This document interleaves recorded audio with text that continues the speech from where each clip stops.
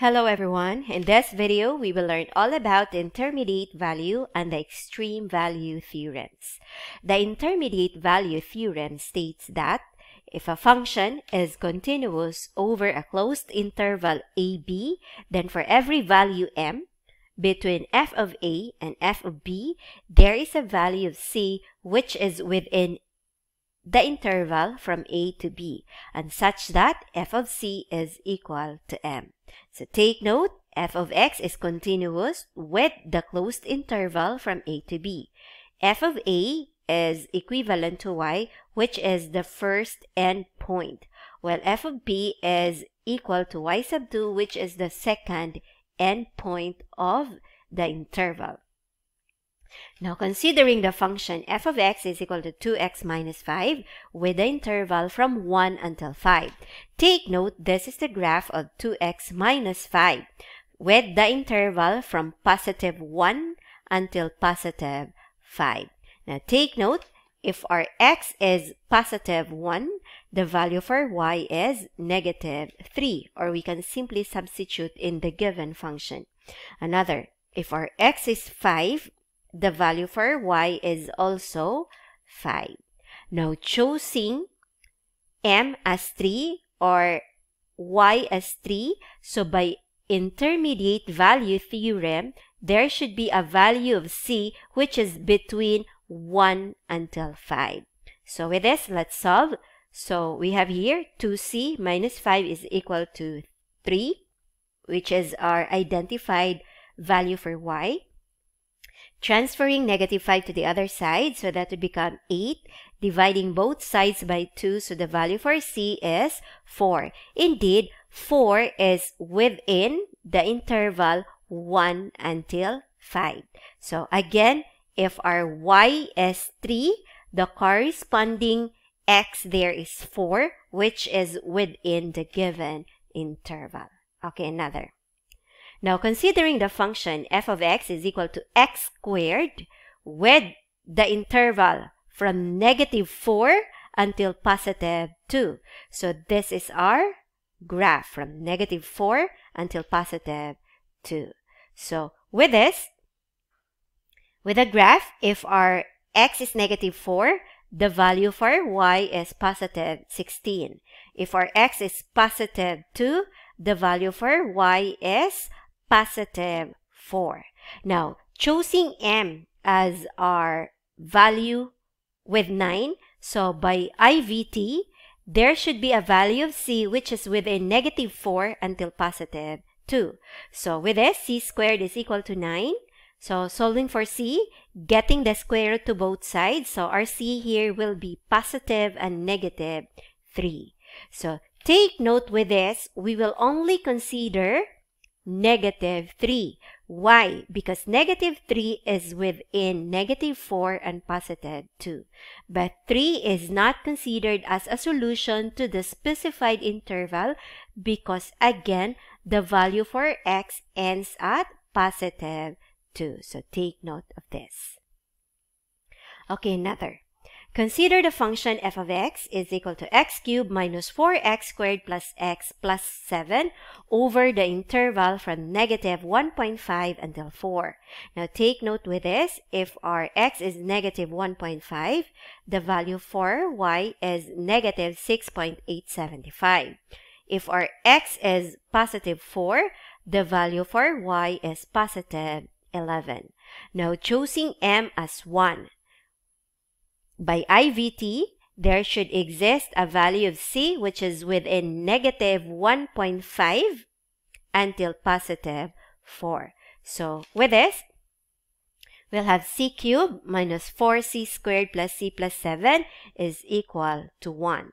So with this, we can easily identify the values here because as given as y is equal to 1, we can identify or transferring 1 to the other side. So 7 minus 1, that would become 6. So as y here is equivalent to 1, so take note the endpoints here at negative 1, at positive 2, and at positive 3. So with this, we can rewrite the functions here in interval form as c plus 1 multiplied by c minus 2 multiplied by c minus 3 is equal to 0.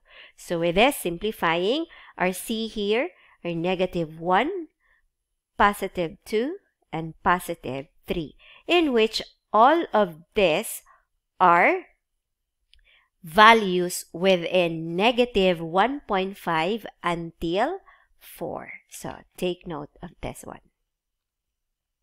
Now, given f of x as x squared plus 3 with the interval from negative 3 and 1 and m of 7, what values of c will satisfy the IVT for the given function? Now take note, x squared plus 3 is given here as 7. Transferring 3 to the other side, so x squared here is 4. Getting the square root to both sides, so the value for x here are positive and negative 2. Now take note, the specified interval is negative 3 until positive 1. So in this case, we will only consider negative 2 as a function or a solution of the given function. So take note of that. Now take note, are the following values of x within the given interval? What about 4? The answer is no. Take note, it is until 1 only. What about negative 1? It's a yes. 0 is a yes. Positive 3 is a no. And positive 1 is a yes. Because take note, it is a closed interval. So take note of that. Now, what values of c, if any, will satisfy the IVT for the given function and the given value of m on the interval a, b? So for example, f of x here is x squared minus 1. Our m here is 2. And the interval is negative 1 until positive 2. So take note with this. X squared minus 1 is equal to positive 2. Transferring 1 to the other side, that would become 3. So getting the square root to both sides, so that would be x is equal to positive and negative square root of 3. In this case, the value for c here, or x, is only positive square root of 3. Because again, square root of 3 is within negative 1 and positive 2. But negative square root of 3 is outside the interval. Next, f of x is equal to x squared minus 1. Our m is 2, but this time the interval is from negative 1 until positive 1. So again, x squared minus 1 is equal to 2. Transfer 1 to the other side, that would become 3. Getting the square root to both sides, so take note, the value for x here is positive and negative square root of 3. But take note with this one, our solution to this is actually none. Why? Because positive and negative square root of 3, it is outside the specified interval. So take note of that. Another. X cubed plus 2, that's the function. The value for m is 3, and the interval here is from 0 until 3. So with this, x cubed plus 2 is again equal to 3. Transfer 2 to the other side, that would become 1. Now, getting the cube root of 1, our result here is 1. So take note, 1 is also within 0 until 3. So 1 is a solution to this function. Next. This one, the function is sine x. Our value for m is 1/2, and the specified interval is from negative pi until positive pi, or that's negative 180 until positive 180. So with this, sine x is equal to 1/2. Solving for x, so that would become arc sine 1/2. So making use of your calculators, the value for x here is pi over 6, or this is 30 degrees. And take note, pi over 6 is within the given interval. So with this is a solution to the given function. So take note of that.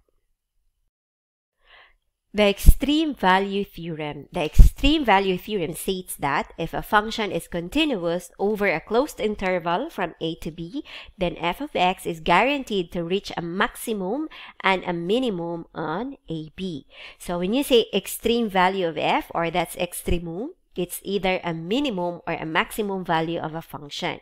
Now, a minimum value occurs if f of c is lesser than or equal to f of x, while a maximum value occurs if f of c is greater than or equal to f of x. Now, let's have an example. Now, this is a graph of negative 2x4 plus 4x squared over the closed interval from negative 1 until 1. Now, given a graph, it's easier to identify the extreme points. Now, our highest points here are located at negative 1, positive 2, and positive 1, positive 2. While the lowest point, or the minimum, it's located at 0, 0. Okay, another example. Now, given this is a graph of 2x minus 5 from the interval 1 until 5.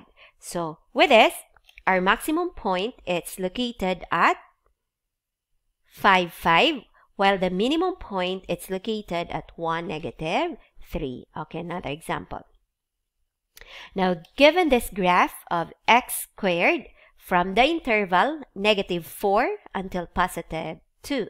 So, the maximum point here, it's located at negative 4, 16, while the minimum point, it's located at 0, 0. So, take note of that. Okay, another example. Now, this is a graph of 2x4 minus 8x squared. Now, given the closed interval from negative 2 until negative square root of 2, so it's here. So, our maximum point, it's located at negative 2, 0. The minimum point, it's located at negative 8, negative square root of 2, and negative 8. Now, the same graph, but this time from negative 2 until negative 1. So, it's here. So, our maximum point, it's located at negative 2, 0. The minimum point, it's located at negative 2, square root of 2, negative 8. Now, still using the same graph, but this time, our interval will start from negative 1.5 until positive 1. So, it's here. So, with this, our minimum point, it's still located at negative square root of 2, negative 8, while the maximum point, it's located at 0, 0. So, next. This time, the interval from negative 2 until positive 2. Now, with this, our maximum points are located at 3 different points. It is negative 2, 0. It is 2, 0, and of course 0, 0.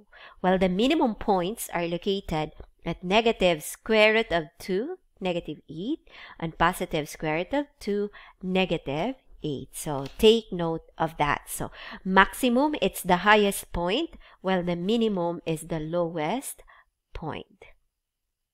Okay, now given this graph of sine and cosine x, so take note, the dotted line here, our graph, this is for sine, while the thick one, this is for cosine. Now, take note for sine, the interval is starting from negative 3 pi over 2. So, start here until 0. So, until here. So, with this, our minimum point is located at negative pi over 2, negative 1. Negative 1 here is our lower amplitude. While our maximum point, it's supposed to be located at negative 3 pi over 2, positive 1.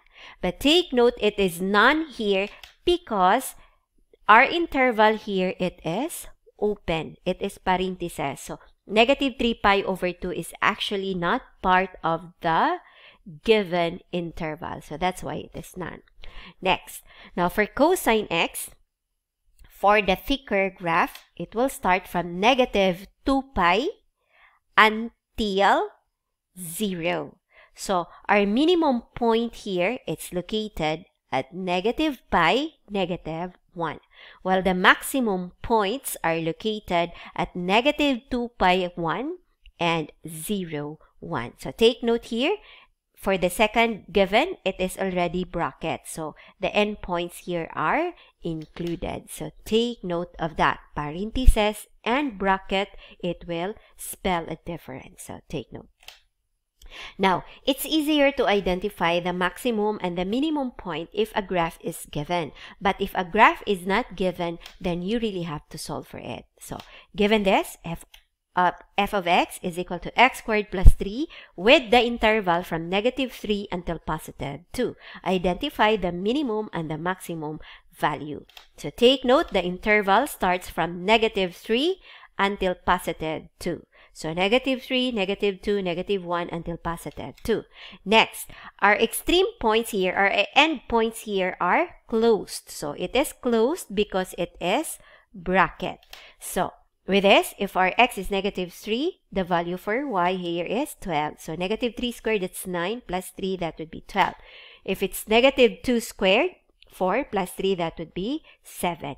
Now, substituting the rest of the values for x, we will get this value. So, take note here, the highest value for our y is located at 12, while the lowest value is located at 3. So, with this, our minimum point, it's located at 0, 3, while the maximum point, it's located at -3, positive 12. So, take note, that's how are you going to do it. Okay, another example.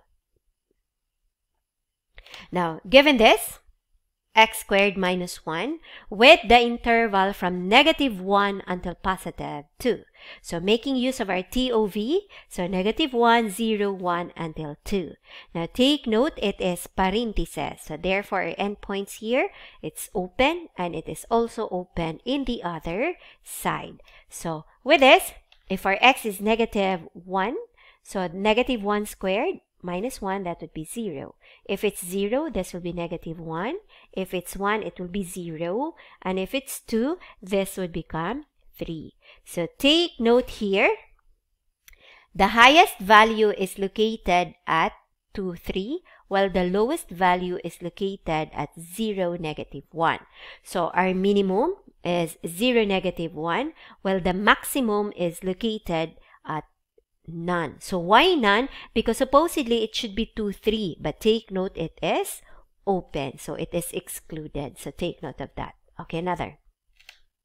Now this one, x cubed minus 3x squared plus 3x minus 1 with the interval from -1 until 1. So again, -1, 0, and 1. And take note, it is parentheses. So therefore, it is open. So if our x is -1, so substitute here. So that would become -8. If our x is 0, so this would be -1.